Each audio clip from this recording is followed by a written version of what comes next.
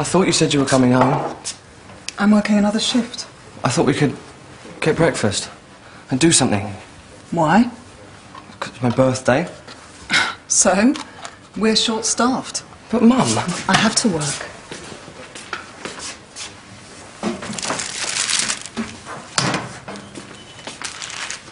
I got you those. Happy 18th.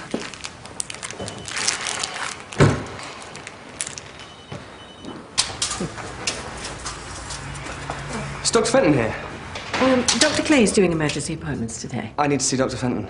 Was there someone I can do for you? That's all right. I can make you an appointment with Dr. Fenton. I'll go find him. It's okay. But he's not at work today. I know where he lives. Should I call his house? Nah, leave it. Joe'll handle it if he doesn't want him there. He's very fond of Mickey. He's been one of Joe's patients since before he was born. Really? Yeah. Mickey Carty. It's an odd one, actually. Mickey and his mother moved here when Joe did. Followed them all the way from Bristol just so Mickey could still be one of Joe's patients. You should get that. No, they'll ring back if it's important. See, there's no law that says you have to answer the phone. So how are things? What do you think? My mother gave me condoms. She got them from the STI clinic. You know, in her own way, she probably means well. You know, in her own way, she's probably as messed up as hell, and she really gets off on making me feel worthless. So, how do the exams go?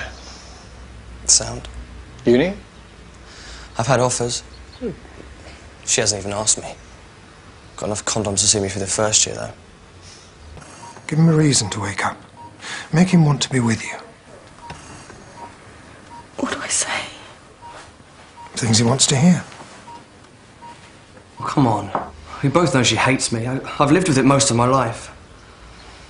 Look, I can accept it. I just need to understand. I wish I could help you. I want to hate her right back, you know, but I can't. I know. You're the reason we moved down there. I didn't want to move. I had loads of friends in Bristol. Why do we have to follow you? Only your mother can tell you.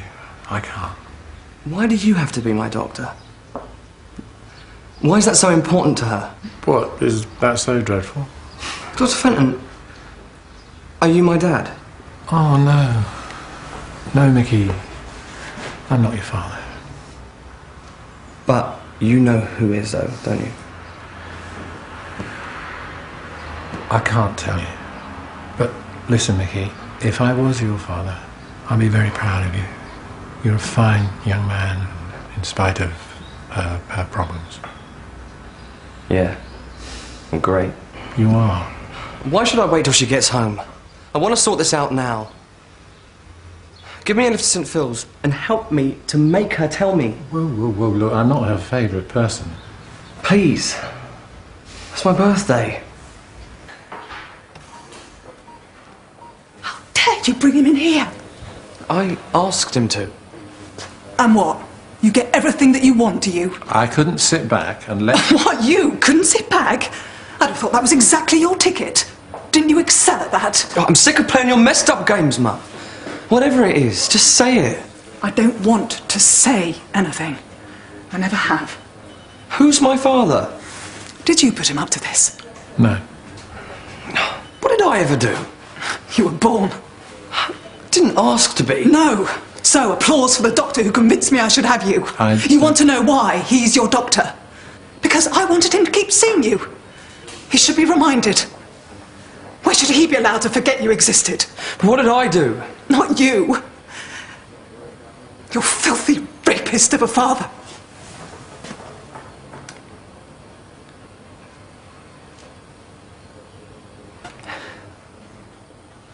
Is it true?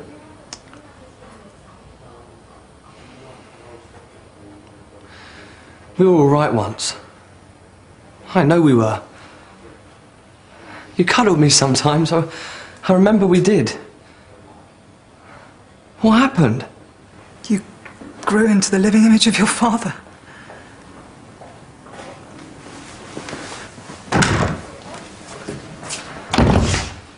Why does she hate you? I told her what all the options were. It wasn't my place to stop her or try and convince her. She made all the decisions. But she blames you. She did want you. You were premature and so very tiny. She wanted you so badly when she thought she was going to lose you. I don't know. She became deeply unhappy and she wouldn't let me be her doctor. It helped her to hate me. We followed you all the way from Bristol because she hates you. Yeah. When I saw you, I was supposed to remember the mistake I'd made. But all it does is remind me how glad I am that she had you. My father raped her. Don't think there's any doubt about that. I'm so sorry. The sight of me must sicken her.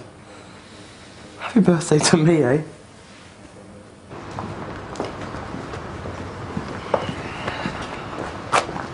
Give it up, Dr. Fenton.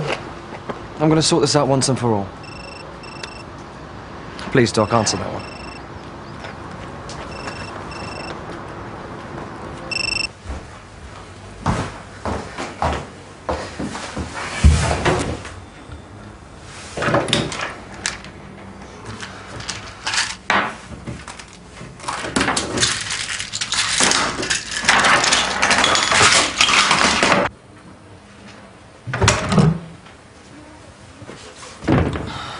Break. Why are you still here anyway? What? Apart from my good friend being wired up along the corridor, you mean? I'm Mickey's doctor. I owe it to him to say my piece. You're not my doctor. Leave me alone. Stuff your words of wisdom. What about Mickey? He's 18.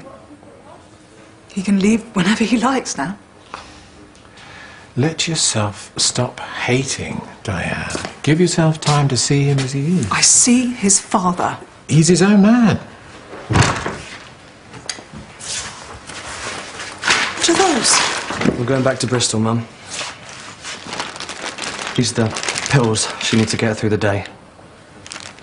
She did get help, Dr. Fenton, just from the wrong place. I don't believe this. How dare you? I'm sorry I look like him, Mum.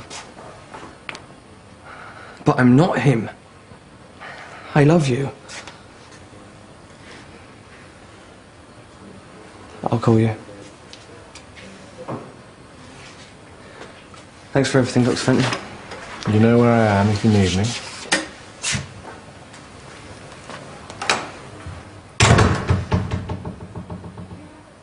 Don't look at me like that.